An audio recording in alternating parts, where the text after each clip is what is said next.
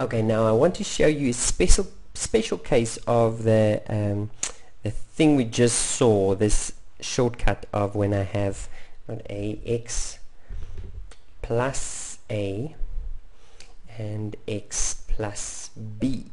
Okay, and we saw when we multiply this out we get x squared plus, and then here we get a plus b times x, and then our constant term was a times b.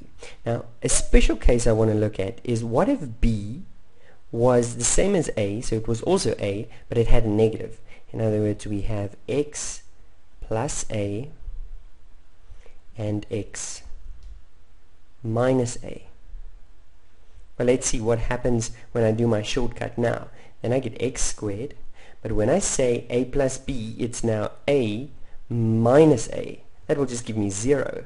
So I get plus 0x, and now when I multiply plus a and negative a, I get negative a squared. And just simplifying this, because we never write something like that, this is just 0. So I can just leave it out completely. There's no x's. So I can write it as x squared minus a squared. And something that you'll notice here is that we have a square number here and a square number there, and in between we will always have a negative.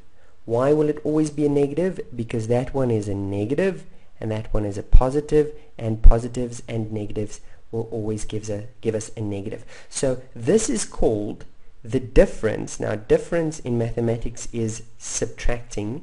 Difference of two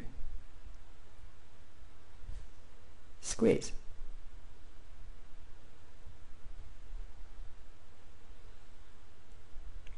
Okay, this is called the difference of two squares. Difference because it's subtracted, two because there's two terms, and squares because both of those terms are squared. Now what that means is that it makes the factoring extremely easy if I have something like x squared minus 9.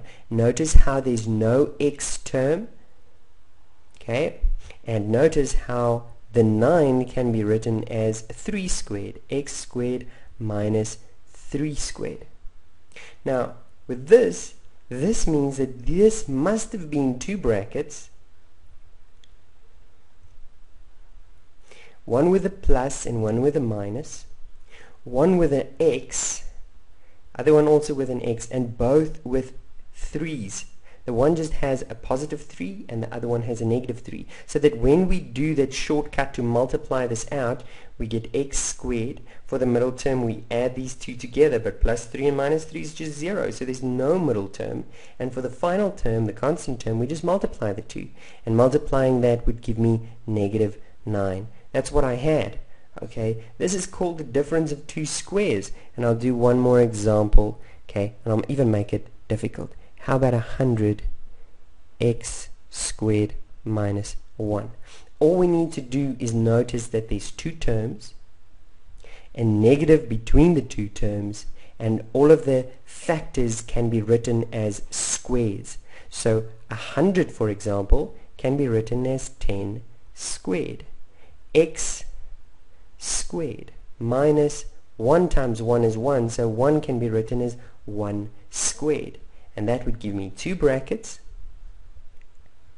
where the one has a 10x, okay, taking away the squares, and multiplying that with another 10x. That's where the 100x squared come from. The one has a negative 1 and the other one has a positive 1. Okay, so this is the first time where we actually look at it where there's something in front of the x squared. Usually we had a 1 in front, okay, and now you can see that that 10 or 100 that's in front of the x squared is the product of what is in front of the x inside the bracket. But I'll leave that for now, and you go and try some of these on your own, and they are very, very common.